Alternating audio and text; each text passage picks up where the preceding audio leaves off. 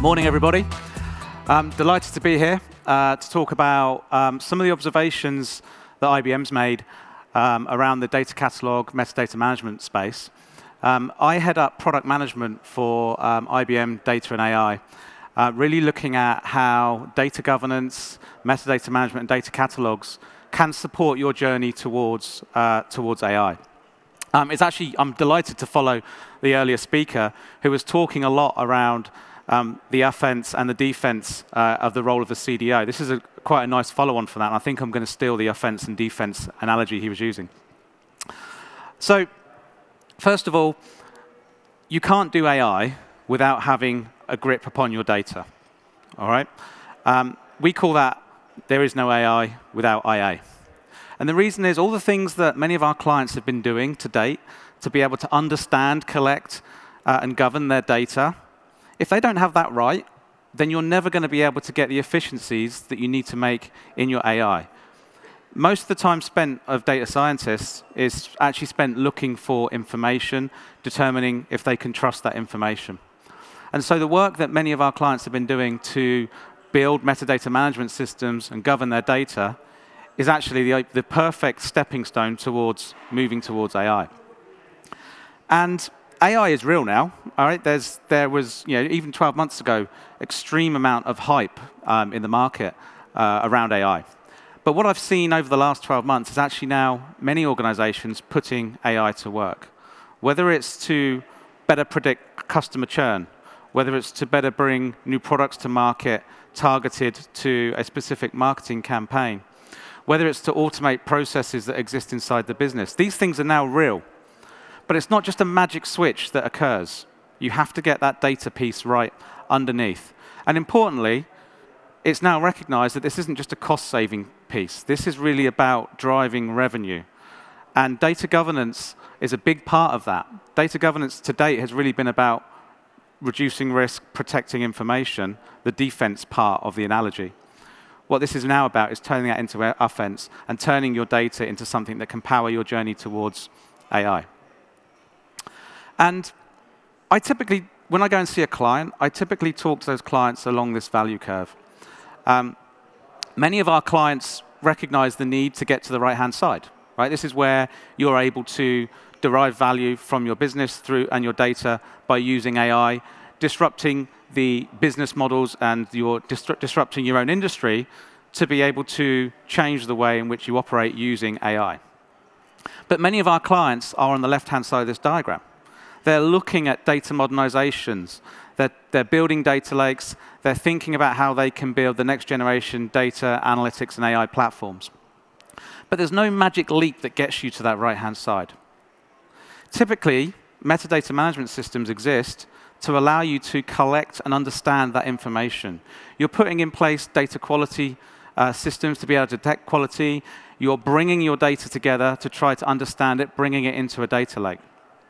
But that doesn't serve the problem of how you can then put that information into the hands of the data science community so that it can actually easily consume and use that data and actually move the needle on that 80% of the time they spend finding information. That's where this explosion in data catalogs has come from in the market. Everybody's building a data catalog.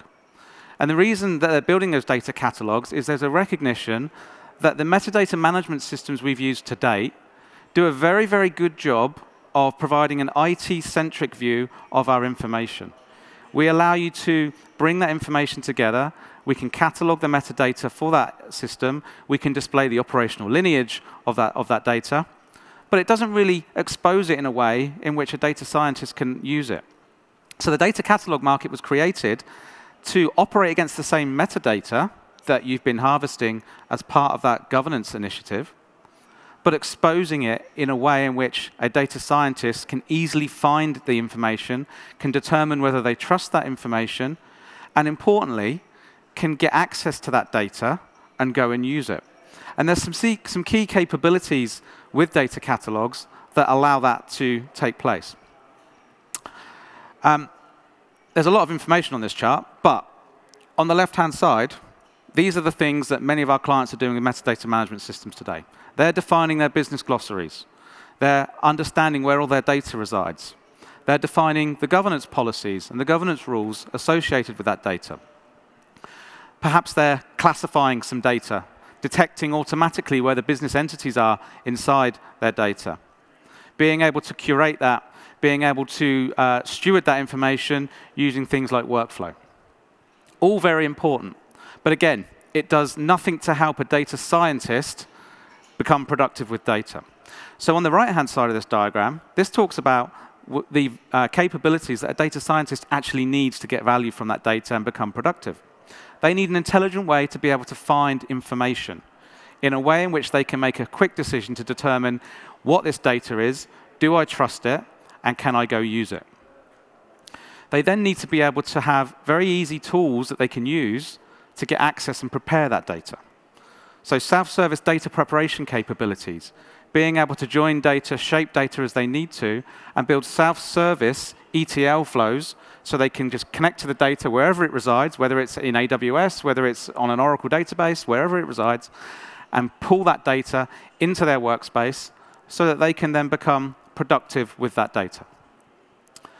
A big part of that is also the collaboration that that enables.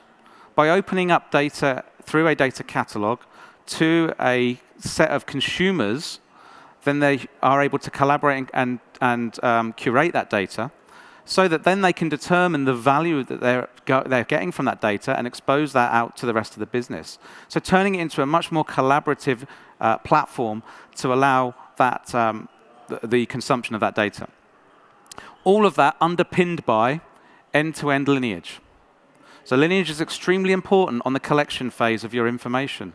Being able to collect data, be able to understand which systems that data's flowed through, how it's been populated into the data lake, which fields have come from where.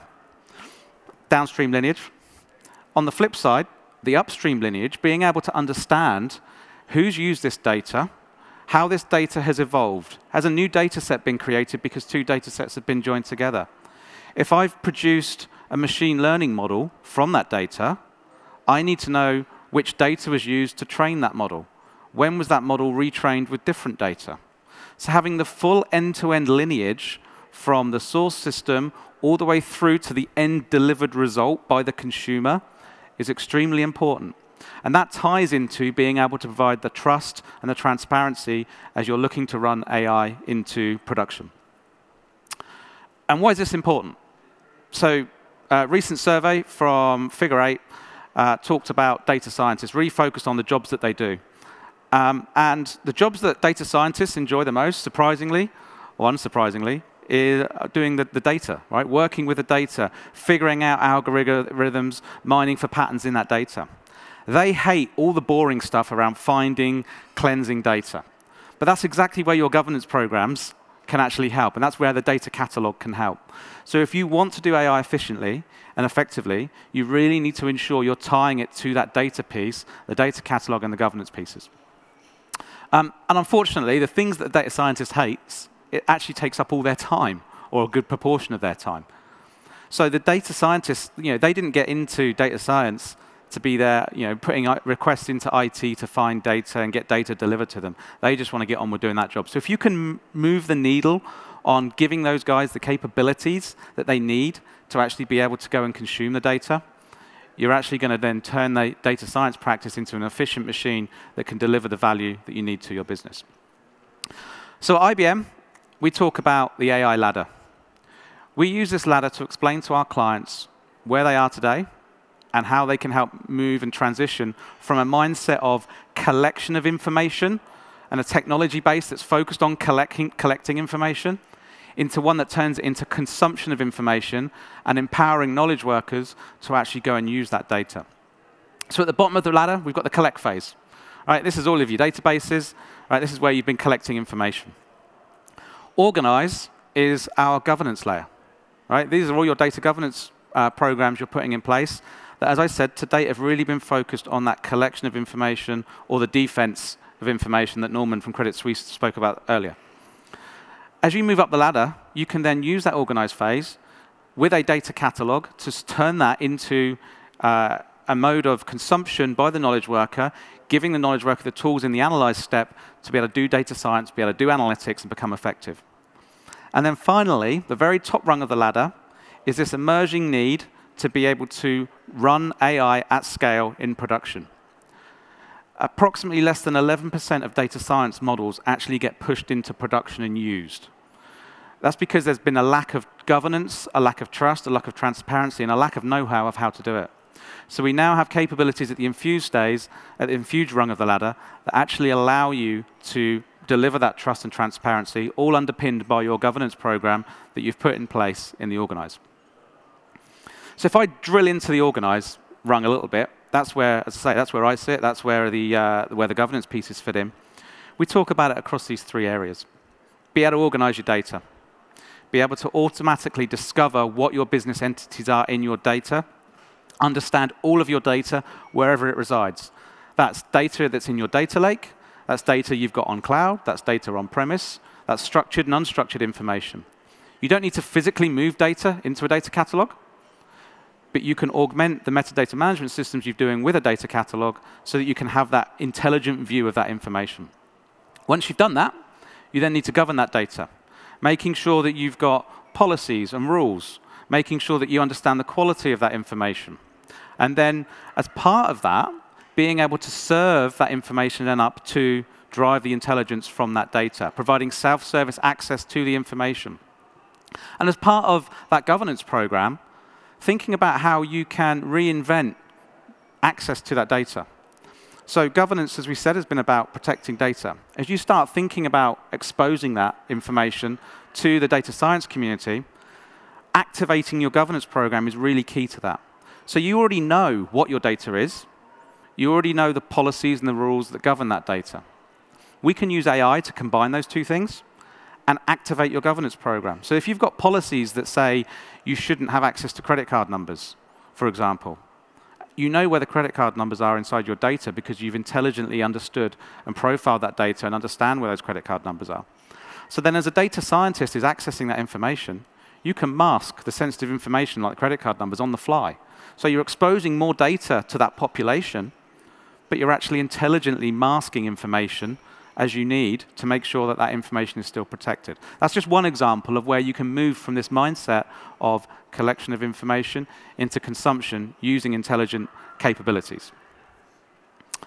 And at IBM, we've released our What's the Knowledge Catalog offering, which spans the entire scope of those needs of that users.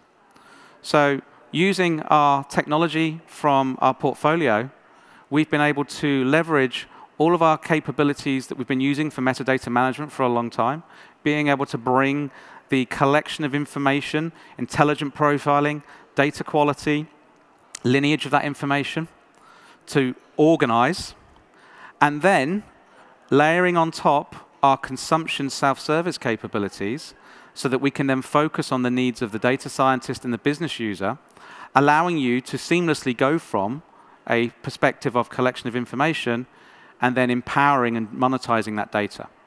It allows you to accelerate up the AI ladder so that you can then start to not only deliver further value from the governance programs that many of you have been putting in place, but you can turbocharge your path up that AI ladder and start getting that data science, the analytics community, and delivering proper self-service, using those capabilities that I highlighted earlier. And one of the really important pieces that IBM's done is the What's the Knowledge Catalog is integrated with our AI portfolio. So it's not like you have to buy traditional software where you've then got a huge amount of integration to do. Using our intelligent knowledge catalog, you can catalog, govern all of your information as part of your governance program, but the self-service experience for that catalog is natively integrated with the rest of our AI portfolio. And that's really important for a couple of reasons.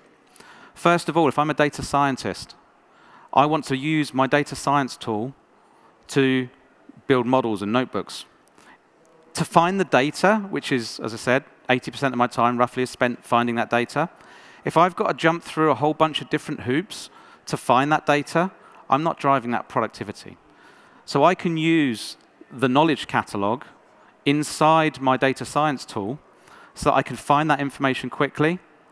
I can build my flow and have that information delivered to me so I can then go and use it. Of course, you can deliver it to other tools as well, but it's integrated with Watson Studio.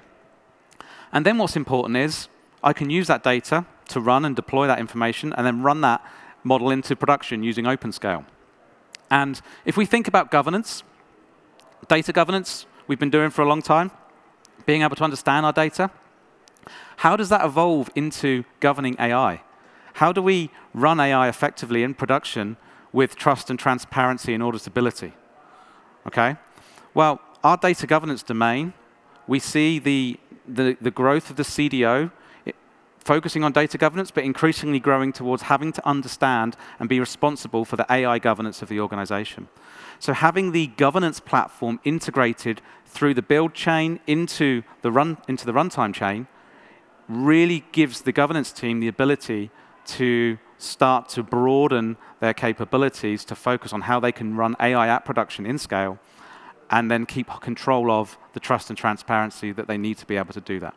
So then be able to move the needle on that only 11% of models that are being delivered. Everything we're doing, built modern architecture, we are focusing on microservices, containerizations, everything's run multi-cloud. So we're really focusing on how we can deliver integration, simplicity on these modern platforms so that you can focus your governance energies on driving the productivity from that data and helping you move up that ladder towards AI. Couple of key use cases. This is kind of where we've seen our clients delivering most value. So they're coming to us and they're saying, we need to democratize our data. What that actually means is they need to push that data into the hands, right, of their users. So that's the self-service piece. There's an increasing need for data scientists to get access to unstructured information. There's a wealth of information locked away in unstructured data, PDF documents, whatever, and it's a black box. They don't use it. They're not going to go and read a bunch of unstructured documents.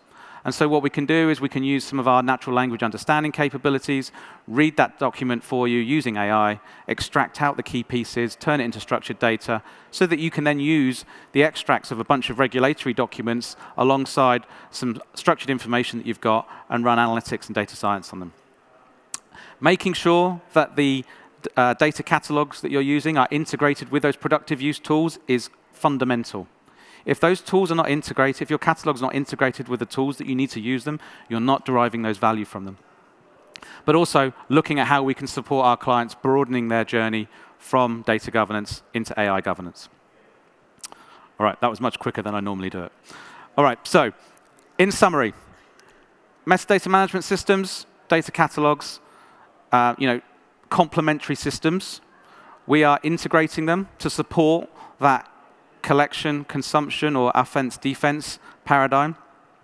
You need to make sure, my advice, is that as you're looking on how you can move towards AI, that you're really thinking about if the tools and technologies you're using allow you to accelerate that journey.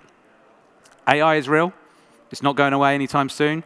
There's been a real shift over the last 12 months to clients that are actually doing AI, and they recognize the need that they've got to get their data in order. But importantly, make sure that the tools you're using are supporting that entire governance and AI lifecycle, because this is the next wave that we're going to have to think about from a data governance perspective. Thank you very much.